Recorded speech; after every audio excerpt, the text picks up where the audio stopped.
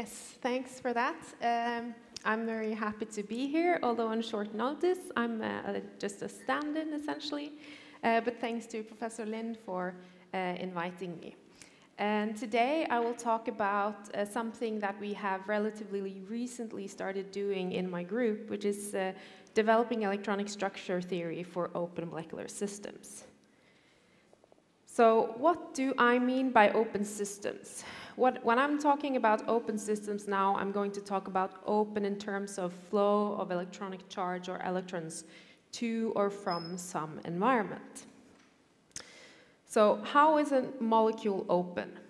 So if we consider a closed system, we can always decompose it into two subsystems, where the Hamiltonian for the closed system can be written as a sum of a part that only touches subsystem A, a part that touches subsystem B, and then of course the coupling or interaction between the two. But suppose we're only interested in system A. Let's say system A is a molecule of interest or a part of a molecule of interest, and B is some surrounding that we want to sort of have in there but treat in perhaps a more approximative fashion. Then we can make an efficient or an effective Hamiltonian for A by tracing out subsystem B, and so we get a Hamiltonian that works only in the molecule A, and then the sort of a coupling to the environment.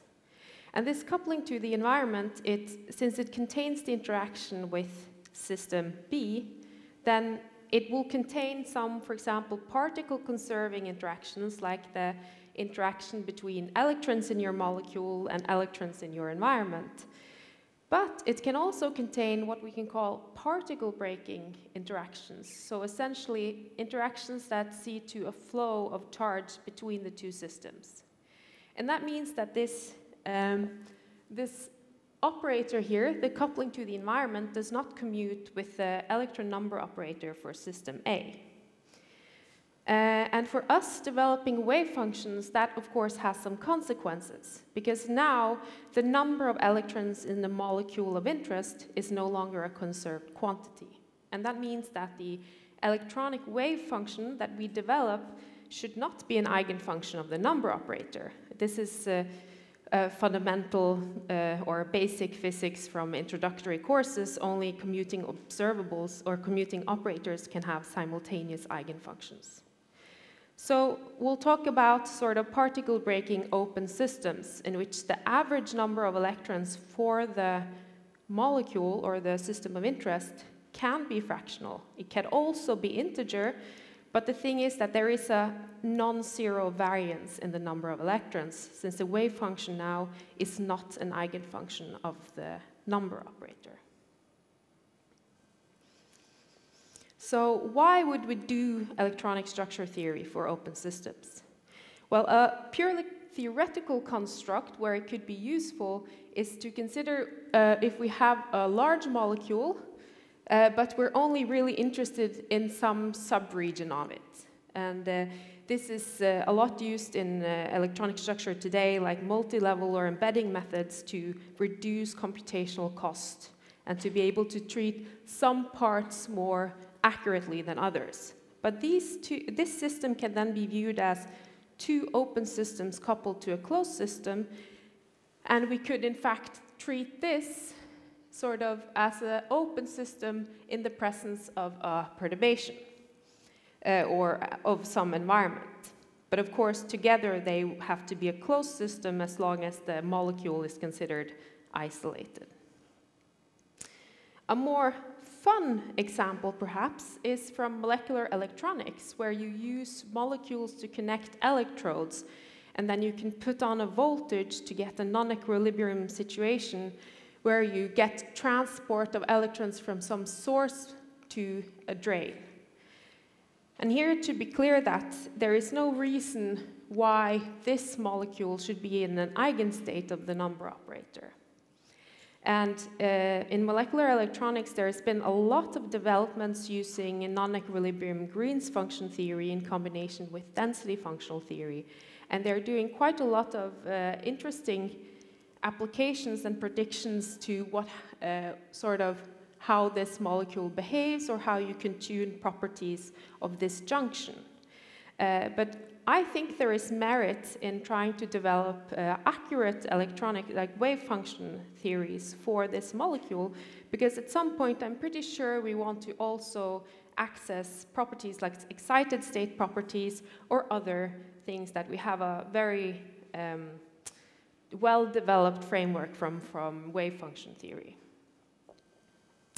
And then there's like a third, more sort of esoteric example is if you want to look at ensembles of molecules or averages over molecules, which can be in different charge states, then that average would also be a fractional state depending on how many are of the different charge states. So whereas each single molecule is in a particle conserving state, if they have different charges, then the average of it will be fractional.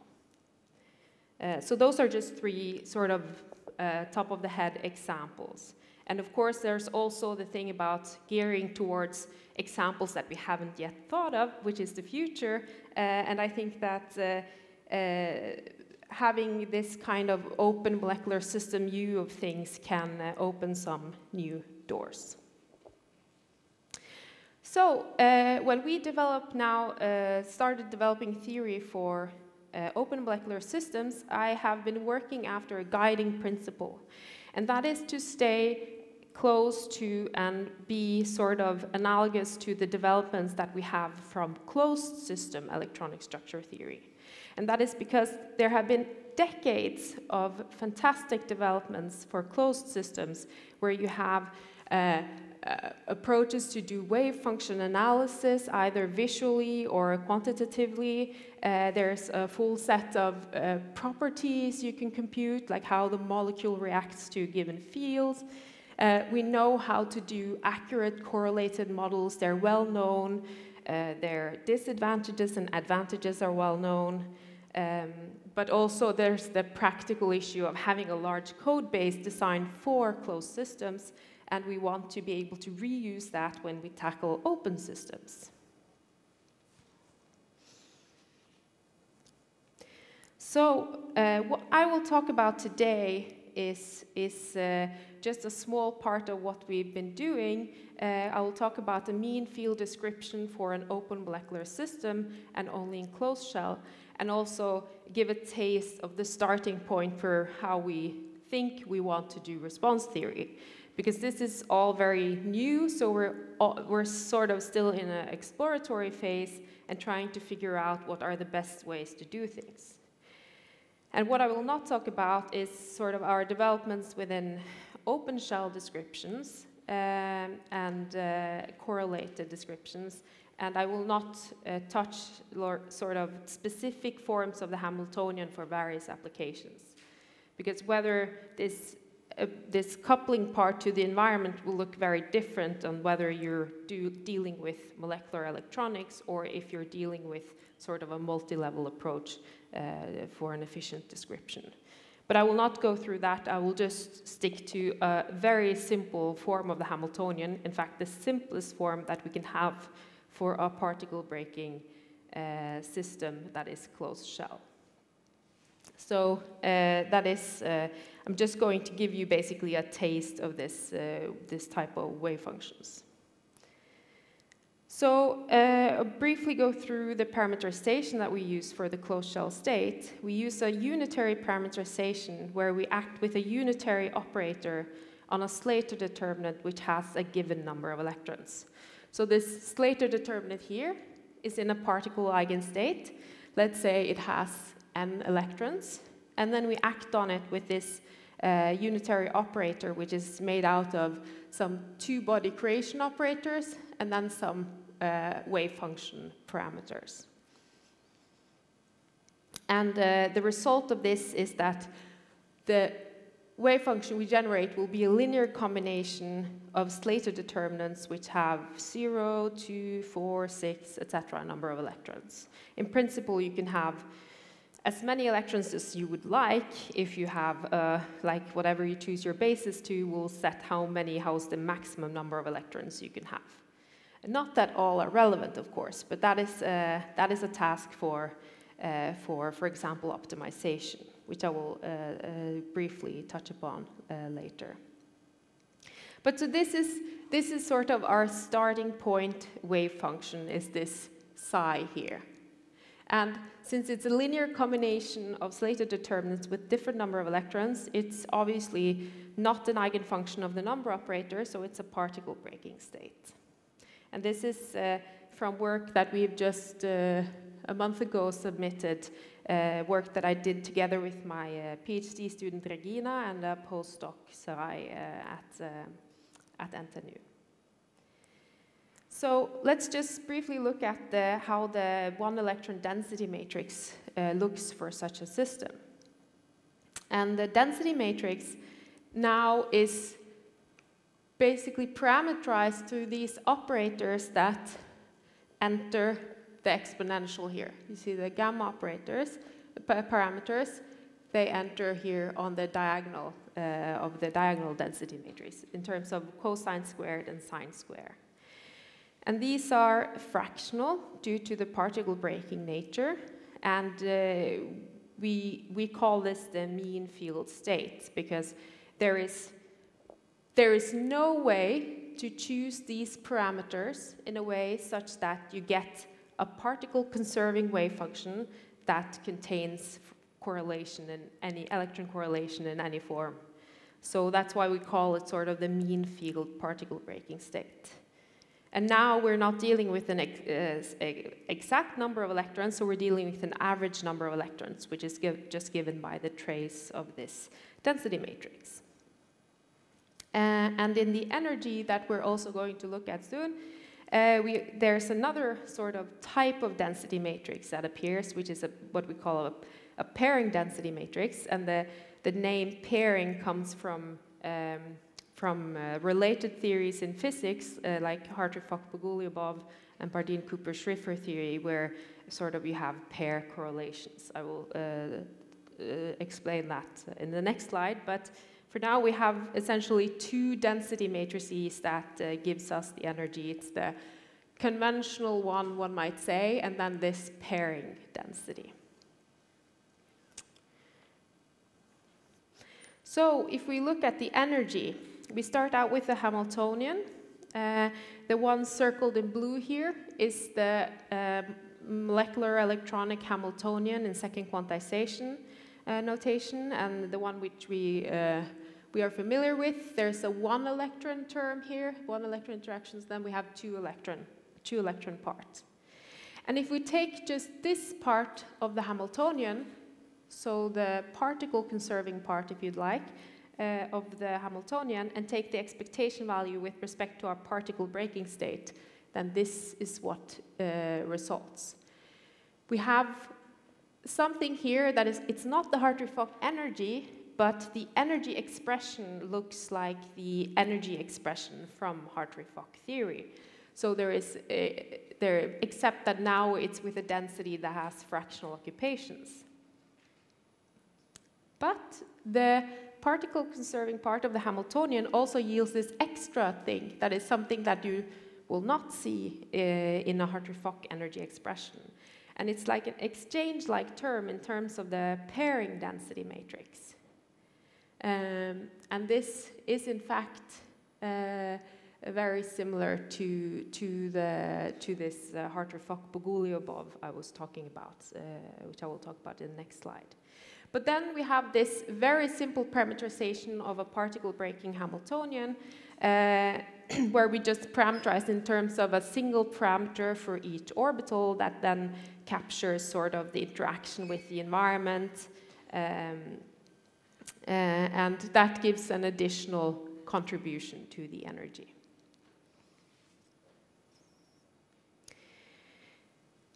So what is worth noting about the energy is that, as I said, this particle conserving part of it is similar to that of Hartree-Fock Bogoliubov theory from physics. This part here is similar to that. In fact, it looks exactly the same. However, unlike for the systems they usually treat in physics, where you have attractive interactions between particles, electrons repel each other. And since electrons repel each other, it means that for electrons, this term here will be repulsive. So if you imagine having just this part of the energy, so just a particle conserving Hamiltonian, then if you optimize your wave function, then the optimization will take you to a state where the pairing density is 0 and you have the standard Hartree-Fock solution.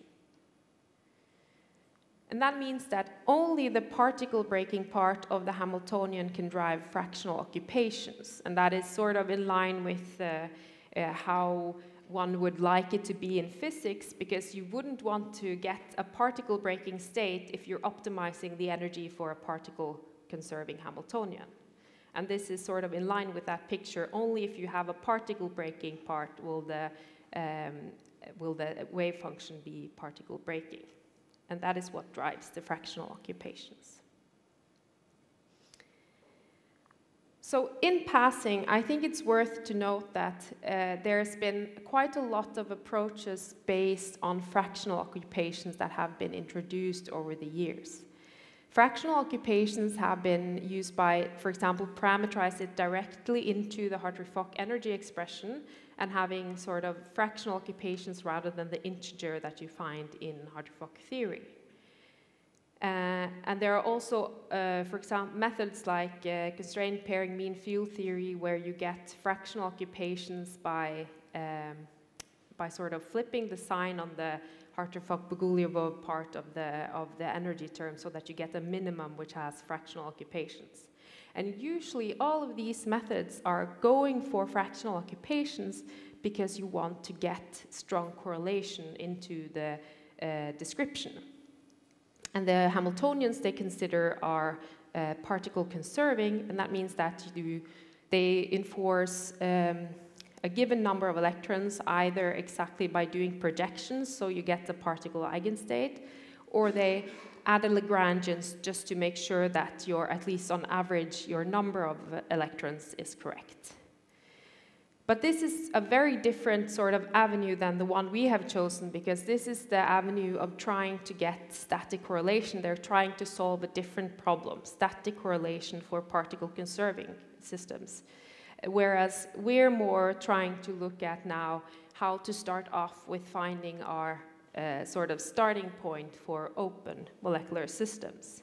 And for us, I mean, in this mean field description, we don't need to get the static correlation in there. I mean, what we will do is to put correlated models on top, just like you have for closed systems. You have Hartree-Fock, and then you have post-Hartree-Fock methods. And that's the hierarchy that we're going for.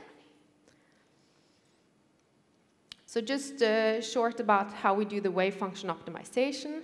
In contrast to Hartree-Fock, we now have also these occupation angles, so the wave function parameters that determine the elements of the density matrices. And since we have to do we don't have to, but we of course want to do simultaneous optimization of orbitals and these occupation angles, so occupations, we have implemented a second-order trust region method to do this optimization, and that works.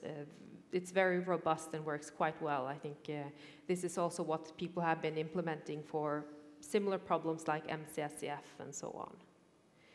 But there's no free lunch in a sense, because now that we vary occupations and allow occupations to deviate from integer, it means that when you rotate between orbitals which have small changes in occupation, you get slow convergence of orbitals.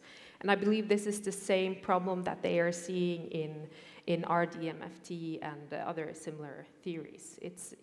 I think it's something you can't get out of once you're changing your occupations, and occupations can have small changes. But that motivates an active space formulation, where it's an active space, meaning that there's only a subset of the orbitals that will be fractionally occupied and particle serving to be the particle breaking parts. And although one might say that makes computational life a lot easier, it's also quite physical, because if you think about core electrons, you wouldn't really want in real life, you wouldn't really want to see core electrons exchanging with the environment or going to and from the environment. Also, high-lying virtuals would probably not be so important for the problem at hand. But I will not talk about the active space formulation today, so I'm going to show some preliminary results, but it's all for a full space. But let's start first with results for a particle-conserving Hamiltonian. So what happens if we treat a closed system with this particle-breaking Hartree-Fock model? So I put it up here together with results also for Hartree-Fock to sort of show how the two methods are somewhat the same, but not exactly. Because if you did Hartree-Fock for, let's say, that you didn't know that acetone wants to be neutral, and you enforce the charge on input to be dicationic, then you do your Hartree-Fock optimization, and what you'll get is a state where the orbital serves you the minimum energy for this charged state. If we do the same setup for particle breaking Hartree-Fock, then the optimization will take you to a Hartree-Fock state, but it's the neutral one, because particle breaking Hartree-Fock can change the number of electrons. So it's going from one particle eigenstate to another through fractional occupations.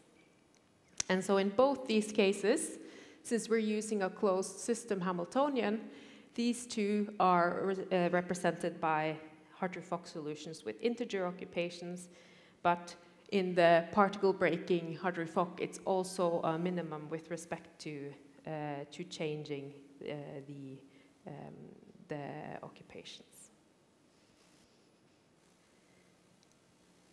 So if you want to look at a simple picture and an open system, we have made just a simple parameterization of the environment through this parameter that enters the particle breaking Hamiltonian, where one can think of this parameter as something that is a junk box containing now everything that has to do with interaction with the environment. So both the electronic interaction strength, but also the ability of the system to be reduced while the environment is oxidized and vice versa. And that is essentially if there will be no exchange of particles if the system really doesn't want to have an electron and the environment really doesn't want to give an electron. Of course, there is a very low probability of that. And now that we have the particle breaking Hamiltonian, we get fractional occupations, and the average number of electrons of the system we look at may be increased or decreased.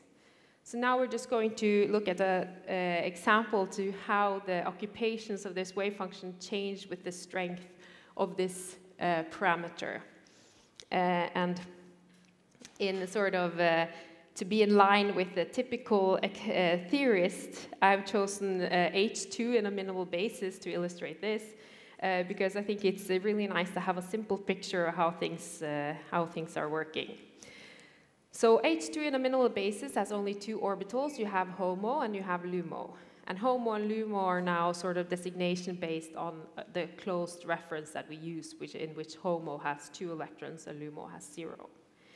So if we add this particle breaking part of the perturbation, then for the LUMO, but not for the HOMO, we can see that the number of electrons starting from 2, if this strength of it is going towards 0, increasing the strength of it makes us go up to a state which has 3 electrons.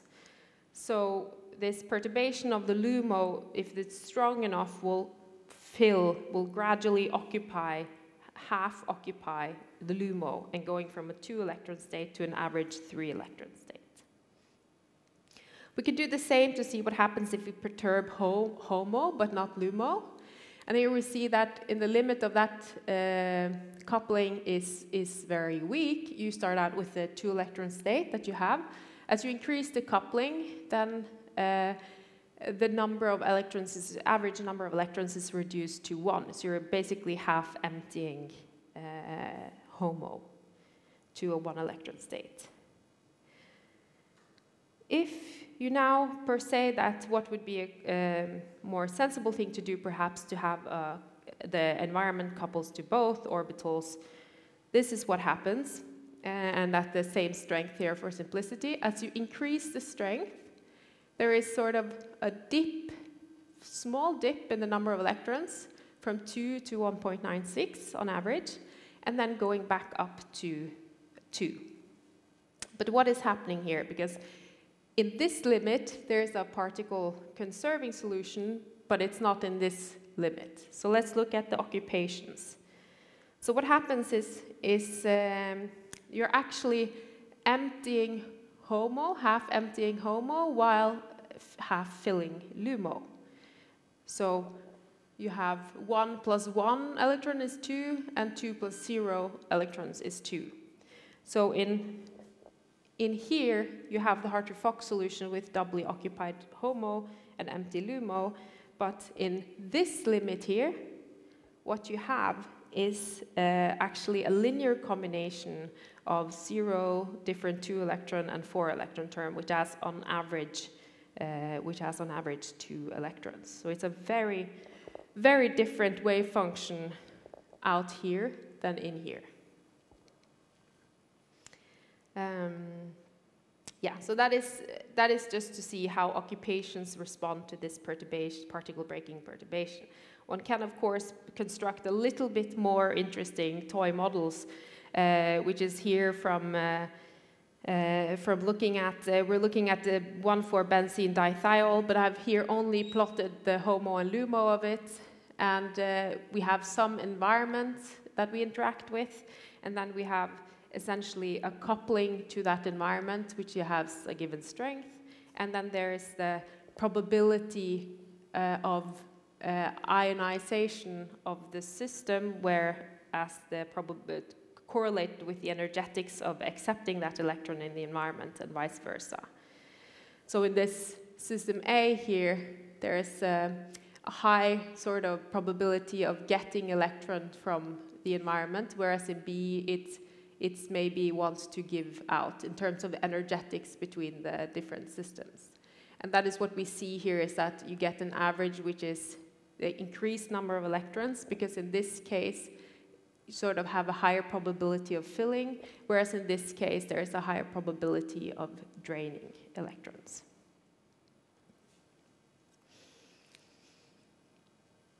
Then, so that was that for this mean field closed shell wave function. We're at the very beginning of talking and developing response theory. I have a PhD student, Bendik, who has just started doing that. But I wanted to just sort of our thoughts on how we start on this. And there is a lot to learn then from open systems. Like a lot of work has been done in physics for open systems. And in contrast to when we just looked at the static picture for just a ground state Hamiltonian, if we want to do response, we cannot just trace out the Hamiltonian, we have to have it in our equations.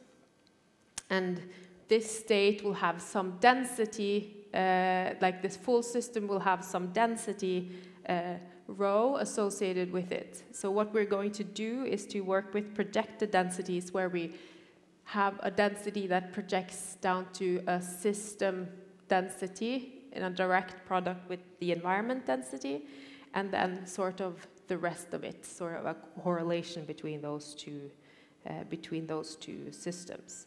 And for simplicity, I see they do this also in physics, is to just assume that this rho b of the environment is essentially an initial state of the environment, and that it's in thermal equilibrium and has infinite degrees of freedom, and so on. So that is our starting point, and that goes back to using a familiar equation, but now we sort of get two equations with two unknowns. We have to also solve this, or set in the solutions for this into the equations to get the time development of the density in the system that we're actually interested in. So that gives some additional complications and some different equations than what we usually have. But in essence, I think we haven't done this yet, so these are my thoughts, but I think it seems to be possible to formulate it consistent with response theory for closed systems.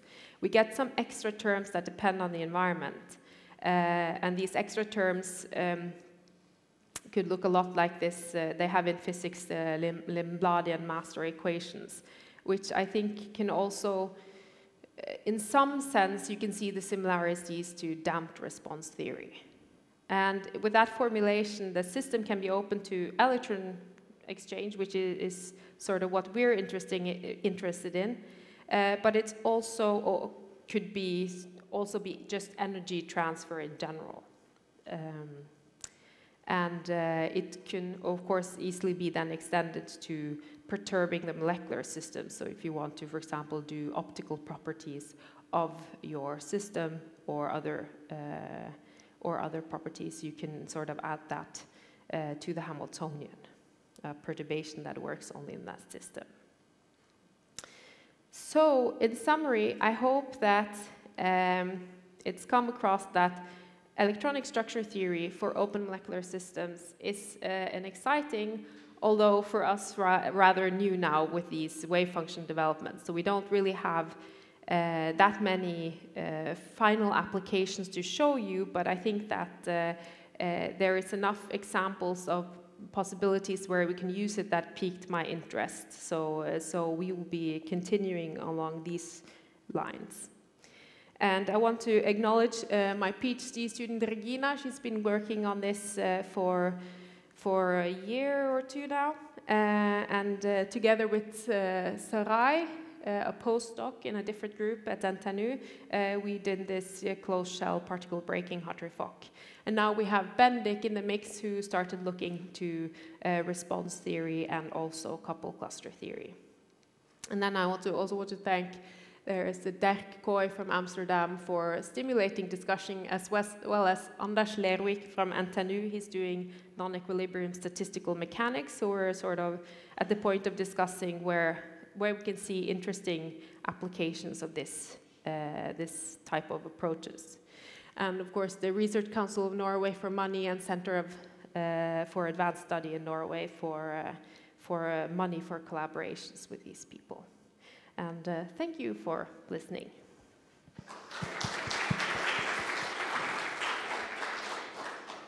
Thank you very much, Ida Maria. Now we're open for the questions.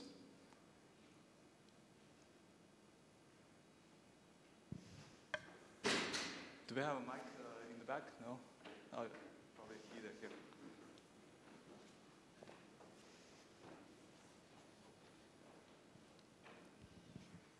Thank you. That was very interesting.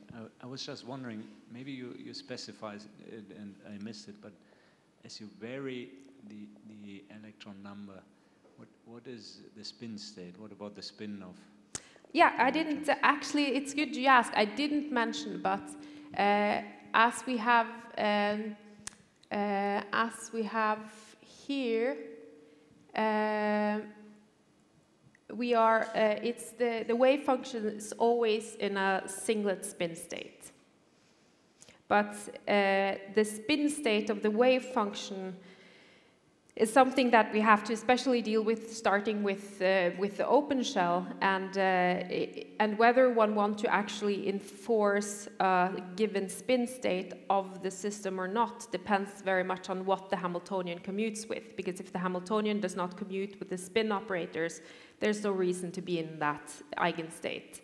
But as we're doing now open shell formulations, we're doing the open shell in such a way that sort of the particle conserving limit is this restricted open shell approach that Scuseria and Tsuchimochi has presented. So basically solving UHF equations, but then getting the ROHF orbitals in the end.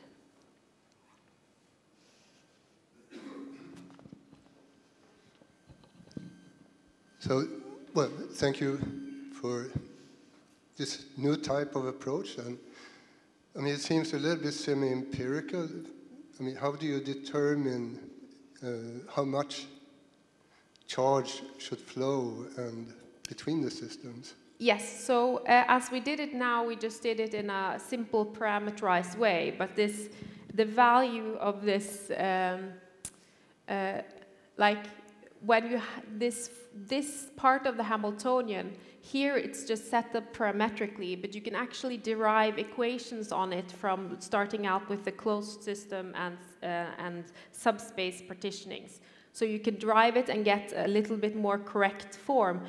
For instance, it could be related to if you look at just not the closed shell but an open shell where you have one particle operator that is creation or annihilation, then you could sort of show that the parameters that you have in here are essentially products of wave function weights in your full CI expansion that goes down to how much the system likes to be reduced, whereas the environment is oxidized and vice versa. So you can sort of start with the FCI expression for the state to sort of get out the physical meaning of how to parameterize this, the parameters correctly. And as it is here, it's just one parameter and you set it and you do the calculation. But of course, if you do, when we start doing actual applications, there will probably likely be a self-consistency in also determining those parameters, because as you optimize your state and change the state, so should the interaction with the environment change. So the exact form of the Hamiltonian and what it contains is sort of quite complicated for open systems. It's not like for closed systems where you just take this guy and then apply it with whatever wave function. You also need to basically develop expressions for your perturbation parts.